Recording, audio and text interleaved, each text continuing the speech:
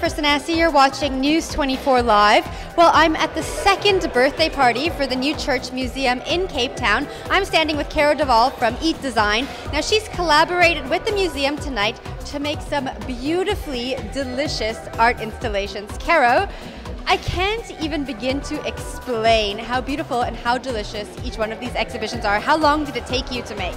Oh, thank you, Jen. We've worked on this for about a month now, and it's a really, really exciting project because it's South Africa's first contemporary art museum, and we can really push the boundaries with this because it's an abstract exhibition. So I really went abstract with the installations.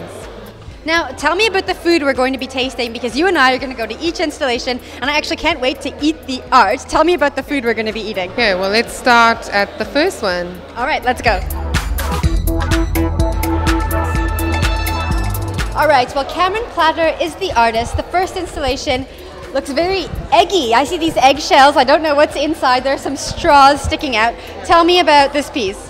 Okay, well, we looked at the Cameron Platter, and to me, I see eggs, I see carrot, I see green. So what we wanted to do was to create a kind of floating magical installation. And what we have, we've got this green installation with white eggs, and inside is a very fresh ginger and carrot essence. Can I taste? Please, please.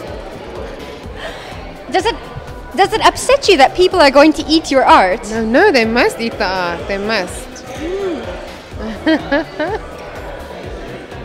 So it's very fresh. That's delicious and fresh. And you said it's only carrot, ginger, and? Carrot, ginger, and orange.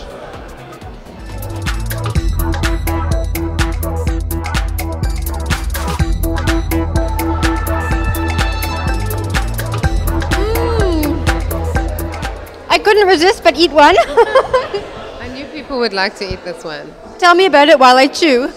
Well, this is a really exciting one because to me the painting looks like caramel and chocolate dripping. So I created a chocolate painting with edible gold and honeycomb and caramels and sugar and chocolate balls, and I painted caramel on right at the end just to bring it all together. That sounds beautiful. Now tell me, how on earth do you come up with this in your head? And while you do that, I'm going to eat a honeycomb, because when you said honeycomb, it just went, pop, I need to eat it. So you tell me, and I'm going to eat a honeycomb. Well, to me, I looked at the paintings and I thought, what do they taste like? What do they taste like to me? And kind of that's the slow process, and that's how it happens, and out it comes.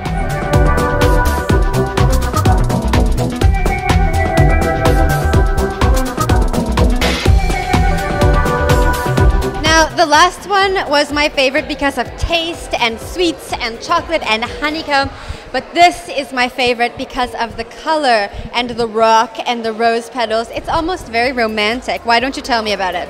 Well, this one I think is my favorite painting to look at. It is so beautiful. It's just like the earth. It says to me earthy, amethyst rock. It says to me parmesan, figs and pomegranate. So the snack that I did for this is a beetroot crisp or a wisp, and it's parmesan mousse with some parma ham, figs, a little bit of rose and some pomegranates. It sounds like every foodie's daydream. I'm going to have a taste, okay?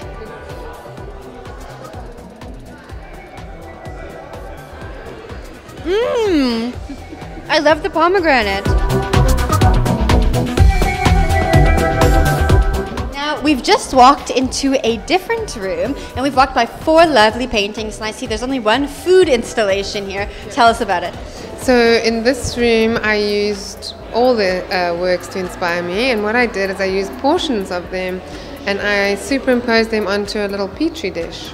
And then I took a traditional dish, a dish that everybody knows, a caprese salad, and I abstracted it. I kind of took all the elements to pieces. So we've got a tomato jelly, we've got a basil essence, we've got a nut soil, we've got beautiful creamy mozzarella, and then I used holy basil seeds as a garnish, which create a very nice and interesting texture.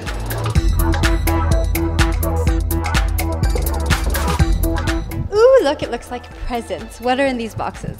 Well, that's the surprise that you're going to have to see. Why don't you take a look? Okay, I'm just putting it down. Is this chocolate? My favorite.